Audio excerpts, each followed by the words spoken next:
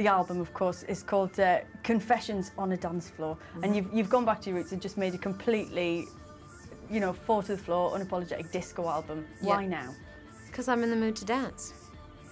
That's really the plain and simple. And there are no gaps on this record. No gaps. It goes song to song to song to song. No ballads.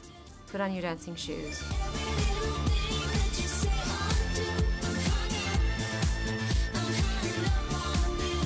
So, do you get to go clubbing much these days?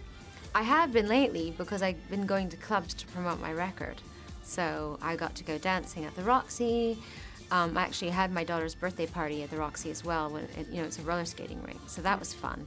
We played disco music for the entire party, and I DJ'd one night in another club in New York. Cool. So you can probably, have you always been able to do that, or is that quite a recent? I used to do it back in the day because I used to go out with DJs. My first boyfriend in New York was a DJ. He used to teach me some of his tricks, and I would go into the DJ booth and like do stuff. Like the crab scratch, bit of crossfader action. Yeah, exactly.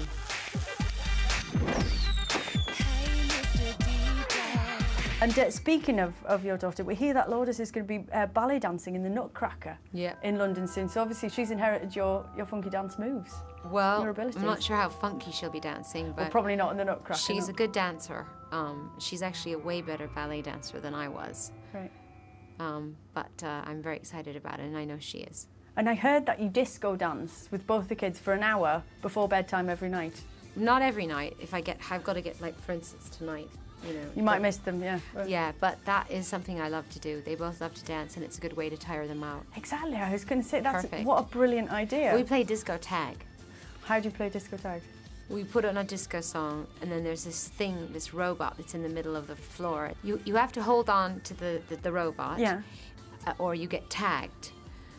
When the music turns off, I mean, it's long and complicated. It's complicated. It involves music and it involves dancing. And a robot. I just like the idea that you said there's a robot in the room. Right, so a game anyone can play then. Yeah. Yeah. Now, last time we spoke to you on CD UK, the kids were listening to the Sugar Babes. Has that changed now? Have they? Well, Lola's really into Rachel Stevens, Beyonce. She likes Gwen Stefani. I think that's her favourite stuff. And my son listens to Usher. Yeah. It's his favourite.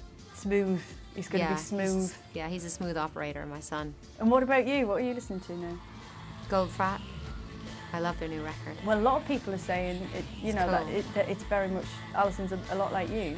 Really? Yeah, kind of. I think a lot of people are saying. I don't think so at all. It's good. Well, it's good. It's different. It's good.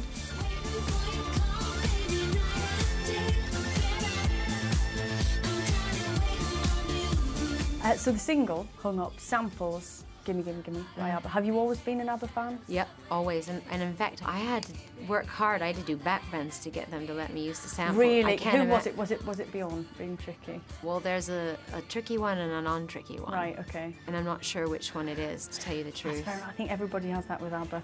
Now, I'm told, I don't know if this is true either, that you're right into the Mamma Mia stage show. Is that true? What? The Mamma Mia stage show, ABBA the musical. I haven't seen it yet. I haven't seen it either. No, I haven't seen. They said in the papers you've been to see it hundreds of times. Liars, right? They're on the list. Is it good? I'd like to see it. I haven't seen it yet. Oh, okay. I was going to ask you. I still want to see. I want to say, hey, I want to go see Billy Elliot. Is that good? A young northern boy doing ballet warms my heart, being from the northeast. I introduced myself to Ricky Gervais at Live 8 and he asked me who I was. He was just being cheeky though. No, I don't think he's ever heard of me. No, he's so into himself, he's never heard of me. You're somebody that everybody knows. You're kind of, there's probably... That's a song title. Well, you can have it, it's yours. Okay. Is it an actual song title yet? No, you're somebody that everybody knows. Well, write that down, ladies. Take it, it's yours. It's yours, Madonna. Thank you. And you're kind of like a part of the fabric of everybody's life. Do you ever miss being able to introduce yourself to people? Well, every once in a while it happens. Really? But yeah, well, I introduced myself to Ricky Gervais at Live 8 and he asked me who I was. He was just being cheeky though. No, I don't think he's ever heard of me. No, he's so into himself, he's never heard of me. You know what, I can't remember exactly, but every once in a while I'll be somewhere and someone, generally it's an older person, will say, "What's your name, honey?" It's very sweet. That must be quite nice. It must be quite a nice change. Yeah, it's cool. So on the subject of Ricky, are you going to be in the new series of Extras? We've got our fingers crossed. I'd like to be. Would you like to play yourself? He's going to have to be nicer to me the next time he sees me, though. Ricky.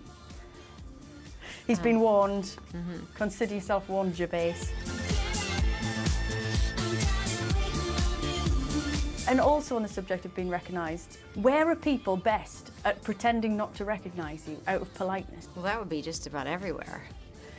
Not Oxford Street. Do they just shout then? Well, no, at Oxford Street they do this. They walk past you, and then they turn around. I call them U-turns.